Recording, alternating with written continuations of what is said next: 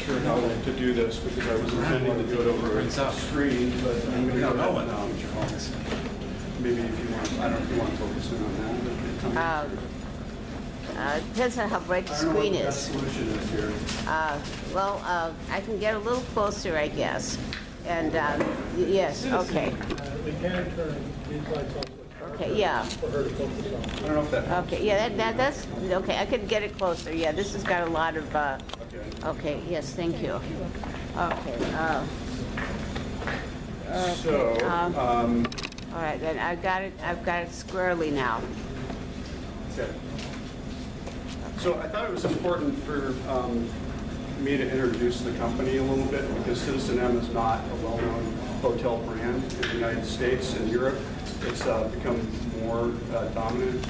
We've got the majority of our hotels are in Europe right now, as well as in Asia, and we're just now rolling out in the United States on the east and west coast.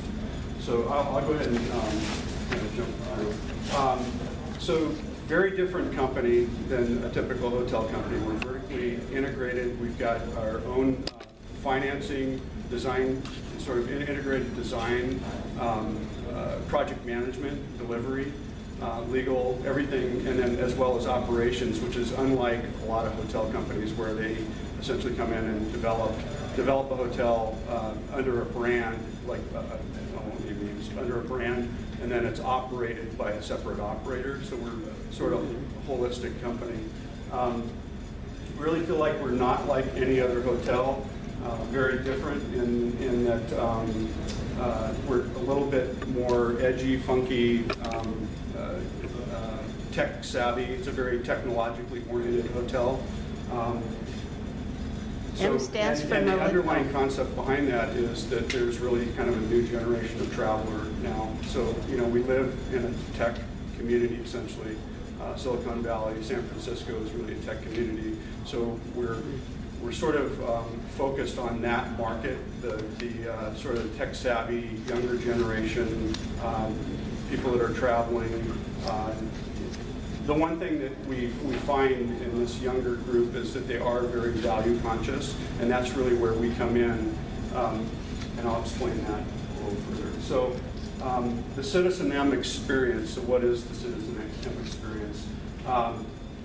So we don't have a traditional check-in. We use kiosks similar to like an airport or like banking, like ATM. You go up, and even today we're actually rolling out an app on your phone so you can check in online or check in on the app and then walk into the hotel up to one of the kiosks, and there's a reader that will read your phone.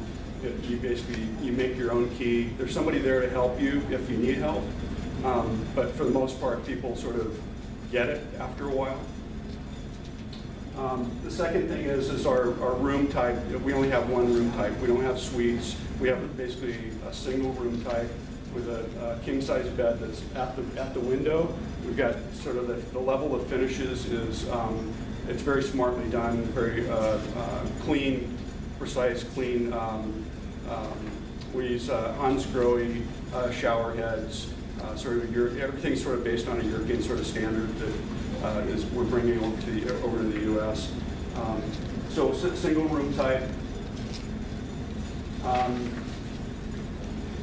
So in exchange for this sort of smaller room, we've expanded the living areas and sort of the living room, which we call it. When you enter our hotel, there's a large living room with sort of a bar area, lots of really comfortable seating. So essentially, you're trading private space for public space. So I included an example of our first hotel is in New York in Times Square. Second one's in the Bowery in New York. And then our rollout, our rock and rollout is in North America. We're focused on the West Coast and the East Coast. So the primary cities on the West Coast is Seattle, San Francisco, Los Angeles, maybe Portland, and possibly Vancouver, Canada. And then on the East Coast, we're focused in New York, Boston, Washington, D.C., and Miami. So really focused in the urban centers of the United States. So open hotels, we've got a bunch of hotels in Europe right now. First hotel was, the company is a Dutch company, so they're based out in Amsterdam. And the first hotel was at the airport, at Schiphol Airport in Amsterdam. Second one was in Amsterdam City. And then they went to Rotterdam, they went to Paris, London, and so they have 3 in London right now, 3 in Paris. We just recently opened the second hotel at Gare de Lyon in Paris. The first hotel in Paris was at Charles de Gaulle at the airport. Sort of some other examples of the hotels that we're building. They're fairly iconic in their sort of shape and structure. The single unit size lends itself well to sort of this modular sort of look, this blocky sort of look. To me, it looks sort of iconic because we end up putting sort of some artwork. The originator of the company, the founder of the company, is very much into modern art, and so he typically puts some sort of either modern art on the inside that's how do you say it, commissioned, right? Commissioned art, or art on the outside of the building. In San Francisco, we're not able to do this. They don't want us to have art on the outside of the building, so we're putting it on the inside. There'll be select locations on the inside where will be original artwork.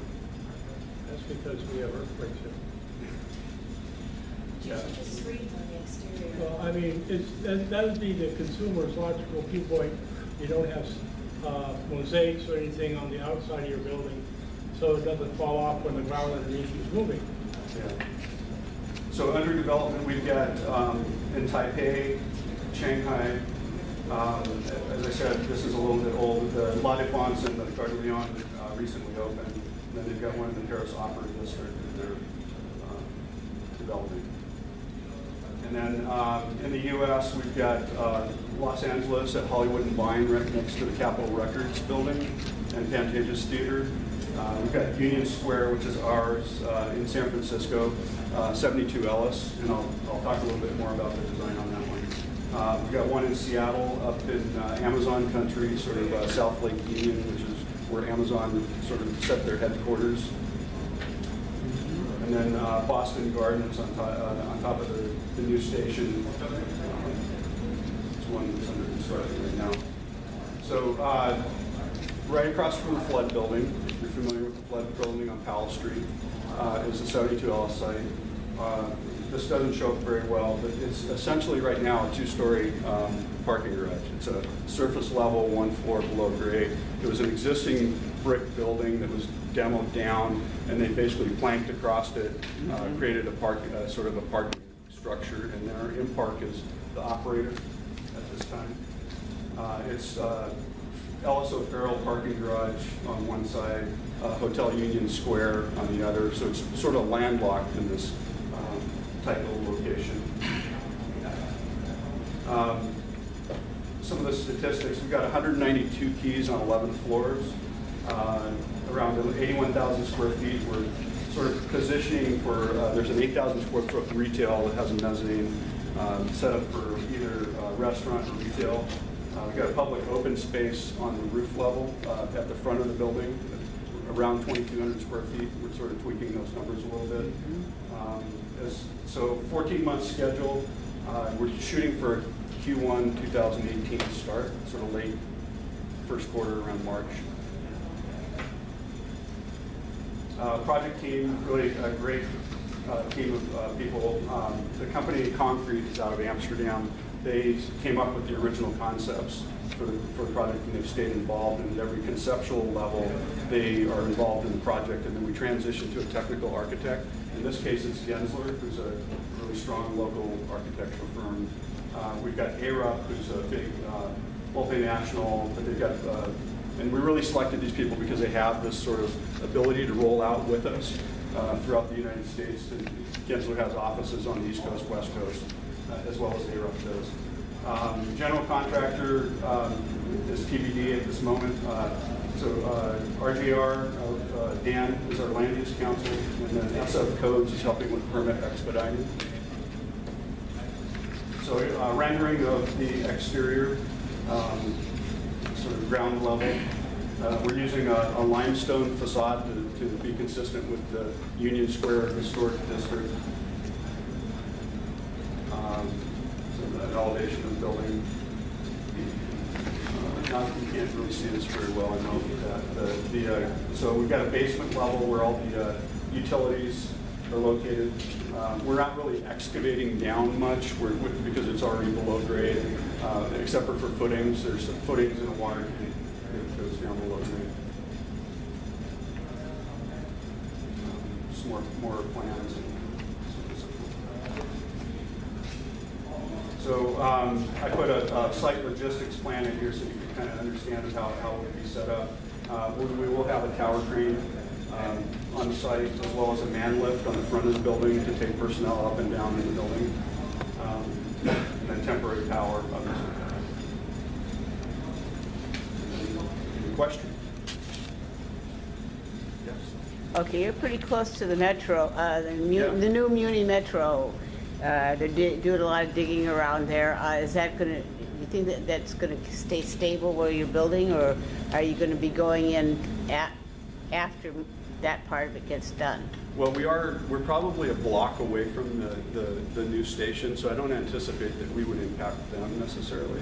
I know that one of the concerns is just the amount of construction in Union Square. There's a lot of work going on, and there has been for a long time. So we're very conscious of that and want to be a responsible contractor and developer. So yeah, I don't think that we would impact that project necessarily, or them us. Okay, and let's see, you're going to be near John's Grill. Yes, John. Okay. Yeah, Right across the street. I'm meeting with John in a week. Yeah. Yes, and he got his bird back. What's that? What happened? The Maltese falcon that he had was stolen, and I think it got. I don't remember they ever got. This was a live bird. No, this was from the movie. This is a prop Oh, from the it's a prop movie, in the Maltese Falcon. Yeah, Okay. John's Grill was like Oh, someone stole it out of the restaurant. somehow or other. Yeah, and then it got returned. It's called distraction. We pile up over here. Yeah. One thing back to the finished, Susan? Hmm? Are you finished? Yeah, pretty much. Yeah. Can I get a geotech report? Yeah. Okay. Yeah, actually, yeah, actually. I'll email it to you. Yeah, because I'm, like everything else, I'm fascinated by what's underneath you. Yeah. Because you're more so on bedrock than actually on leftovers in 1906. Wait, oh, you mean Because the area you're in actually burned to the ground in 1906. And so, yeah, because I'm curious as what is underneath where you are. So like everything else, I'm curious, are you piling under your basement? No, it's a mat foundation. So typically we try to do mat foundation if possible. No, we did purchase the property on Folsom Street, so it's interesting that you're talking about 999 Folsom and the issues down there. So we're 816 Folsom, so it would be good to get into that one and understand that. So I am familiar with liquefaction issues Come back. and the pile foundations. I was surprised to hear that they were doing 90-foot down piles, but Well, I mean, it doesn't surprise me in this city. I've learned over the 30 years of doing this, nothing surprises me anymore. yeah. And it's really fascinating when you start studying the geology underneath and finding out how well we're holding up the buildings and how well buildings built to almost non-existent codes right after the earthquake are still standing Right. after all this time. The ground here is really fascinating. Yeah. Any other questions? Well, you got to read the Maltese Falcon. I'll have to go over there and see that. I'll have John point it out to me. Yeah, it's on the second floor. They got a little, Okay. Yeah, and the movie is good too. Okay. Thank you. Thank you. Do we have our person from the city? Yeah.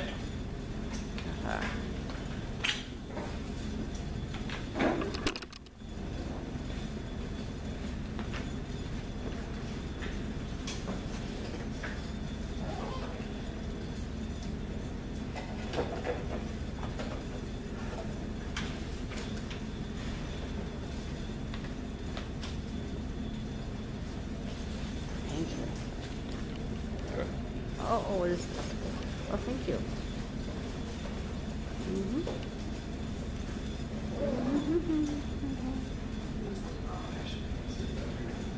Yeah, we were just certified that Mark popped in. Yeah, my name is Kevin Kumataka. I come from the city of San Francisco Department of Environment. We're the environmental agency that helps set policies for the city and county of San Francisco. We also work very closely with ecology, PG&E, the San Francisco Public Utilities Commission to help kind of set the city's ambitious environmental goals. So you may be familiar with some of the practices. I think everyone's pretty familiar with the green, blue, and black bins. San Francisco has an ambitious goal to achieve zero waste by 2020. So that means eliminating all the items that basically go to landfill and try to recycle and compost them, because these are valuable resources that we're trying to reuse. So my program that I coordinate is the San Francisco Green Business Program. We work with businesses all over San Francisco to help them meet environmental standards. And if they meet our standards, they get certified as a green business. Our program services are completely free. So everything that we do as far as technical assistance, going on site to businesses, looking where we can save businesses energy, help reduce their waste bills, provide free items like aerators that are as simple as just going to your kitchen sink and then replacing your standard water flow rate that comes out of your sink is 2.2 gallons per minute. We give out aerators that are 0.5 gallons per minute, so it has a 77% water reduction. All our services are completely free. And for businesses that do get certified, we promote them through our online. We have a California database and a San Francisco Green Business database. They get to use our logo, so they get to promote themselves as a green business. And I think for most businesses, the benefits are really just through their energy and water savings, their waste bills, and it's better for their employees and for their employees' health. A lot of employees like working for green businesses. And also, another thing we look at are like the facilities cleaning products. So a lot of cleaning products, as you may know, have health effects or environmental impacts. So like simple cleaners like bleach or even some regular hand soaps may be asthmagens for people. There's also a lot of like carcinogens. So our department and our program will look through a list of cleaning products and to make sure that businesses are using products that are environmentally friendly, especially for those that are chemical sensitive. But yeah, that's pretty much our program in a nutshell. We do work with a bunch of other city departments, Department of Public Health, San Francisco Public Utilities Commission. We do make sure that all the businesses in our program meet environmental health and safety compliance regulations. But yeah, does anybody have any questions? I do. Yep. I have a problem with low-flow faucets. They don't clean quite as easy. Yeah. It takes almost twice as much water to clean a pan with food residue in it with low flow than it did with the original faucet. And if you're doing that in businesses, particularly restaurants, they have to have that high pressure power in a washing machine to wash the pans and the dishes to meet the minimum health code. Right. So how do you get the business to lower its water footprint but maintain health code? Absolutely. So yeah, we work in tandem with the health department, especially for restaurants and like for their chemical use.